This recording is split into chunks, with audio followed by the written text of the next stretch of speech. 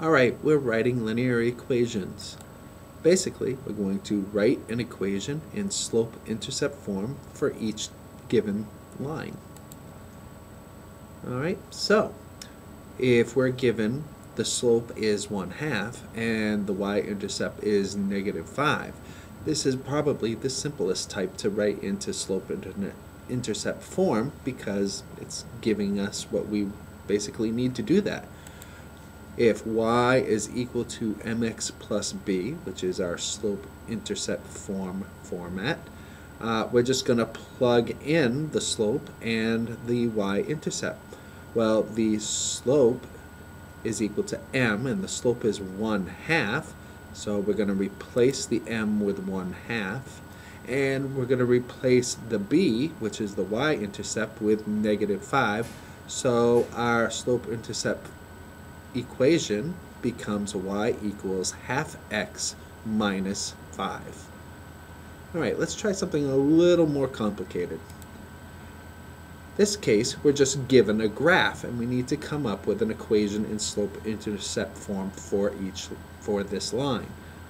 Alright, so we have 4, 2. We have a point at 2, 0. We have a point at 1, -2, and we have a point at 0, -4. Well, first of all, what is the y-intercept? Well, the y-intercept is where x is equal to 0, where is y on that line?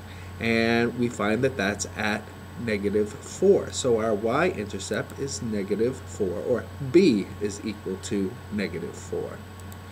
Next, what is the slope? Well, let's take two of our equations, or two of our pairs, and plug them into our formula for m, or slope. So we have -4 minus a -2 over 0 minus 1. That becomes -2 over -1, which is equal to 2. So therefore our slope is 2. And if you take a look at that and remember that slope is equal to rise over run, if we started at 0, -4 and went up 2 and over 1, that would be 2 over 1, or 2.